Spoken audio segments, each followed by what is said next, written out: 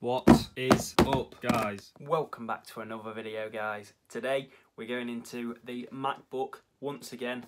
I've got a MacBook Pro, but today we're going into the touchpad gestures you can do on the MacBook, and we're going through every single one, and a lot of them are quite useful. You definitely won't know some of these gestures, what you can do on the touchpad, so keep in tune to see something and learn something about the touchpad and everything you need to know, all the gestures for the MacBook Pro and the normal MacBook with the touch bar. Some of these are really useful. Without further ado, let's get into some of them. So guys, for these gestures we're starting off very simple, and the first one and the first few certainly you will know, but if you wait to the end of the video, some of these gestures you definitely won't have seen before and you'll learn something new. So the first one is simple, one finger tap to click. Everyone knows that. However, you can also turn tap to click so you don't have to press it in, and you do that by going into the settings, into the touchpad motion, and I'll show you that on the screen there so you know how to tap to click without actually clicking. The second one as well is also turned on in the settings, and that's to right click on the MacBooks. You press with two fingers on the trackpad, and that gives you your right click. So the next one, which you may actually not know, is that if you double tap with two fingers, it will zoom in onto that page where your mouse is currently located on the screen.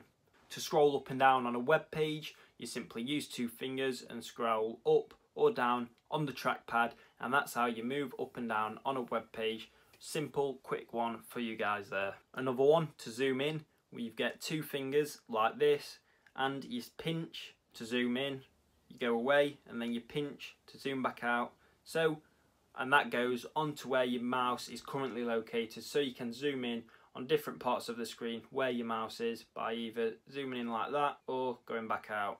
Quick and simple one, guys, but very effective if you need something enlarging.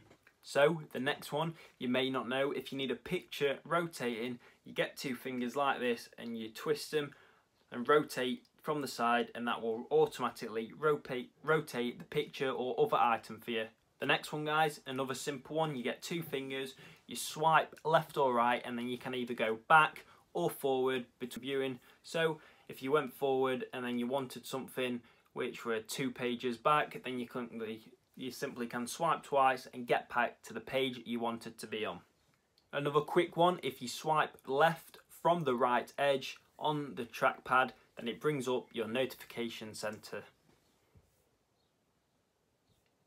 So if you get 3 fingers and your thumb and swipe your thumb away from your 3 fingers, then it will bring the desktop up on your laptop. So that's a quick, simple way to get to your laptop desktop without having to click the minimize. You simply swipe your thumb away from your 3 fingers like this. As previous and similar to before, instead of showing your desktop, you can bring up the launch pad, and that is opposite. You have 3 fingers and your thumb and you bring them in together to show your launch pad, and then you do the opposite to then get rid of the launch pad. So guys, the other 3 gestures involve your 4 fingers. 4 fingers swiping up from the top is mission control. You swipe up to open the mission control. Quick and simple one. You can also swipe down with 4 fingers to see all windows for the app you're using.